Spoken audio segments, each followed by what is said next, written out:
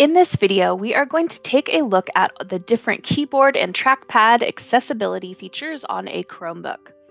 In the lower right corner on a Chromebook, click on the clock to access your accessibility features. The first one we are going to highlight is automatic clicks. This allows you to hover over something using your trackpad and it will select it for you. So you do not have to press on the trackpad to click on anything or select it. So all we're doing here is hovering over something to select, and our Chromebook automatically clicks it for us. There is a toolbar that is up when you have this accessibility feature activated, and it allows you to choose what type of click you would like to use. You can choose a right click or a double click. You can also have it click and drag if you are formatting anything like in Google Slides. And then you can scroll using automatic clicks. So that brings up this new toolbar here, and all you have to do is hover over which way you would like to scroll, and it will automatically scroll for you. Hover over the X to get rid of it. You can also hover over the pause button to change your mouse and trackpad to normal functions, and use the option in the lower right in the toolbar to move the toolbar's location. So this is what a right click looks like if you hover over and choose automatic click. And then you can switch it back to select or double click, and then again click and drag if you need to move something on your screen with automatic clicks. So our next option that we are going to show is the on-screen keyboard.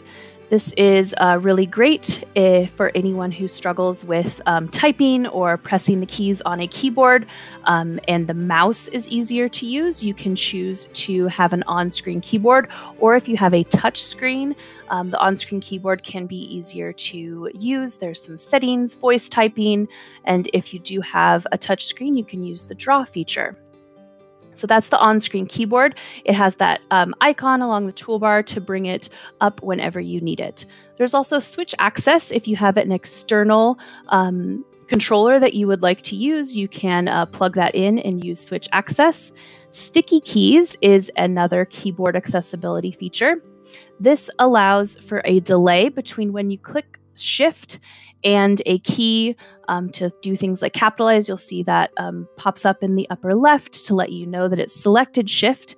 And so you don't have to hold down Shift at the same time as you click on a key to capitalize it or choose the alternate option. So this is helpful again for mobility on the keyboard, or students with smaller hands that it's harder to reach Shift and a key together. So there are other options built into accessibility besides in the main section. So if you click on accessibility and then that settings gear and scroll through, there's keyboard and text input in the advanced accessibility features settings. And so you can go here and you can set up navigating pages with a text cursor. You can personalize your switch access. You can open the keyboard device settings.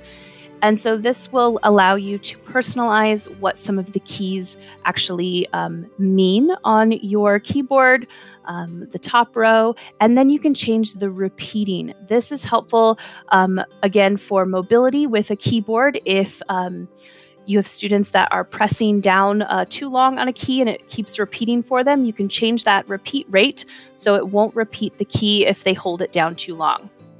You can also go and access the mouse and touchpad accessibility settings and click Open Mouse and Touchpad Device Settings, and you can change the touchpad speed and tap dragging, tap to click, things like that. You can personalize in your accessibility features settings. So those are the options for keyboard and trackpad accessibility.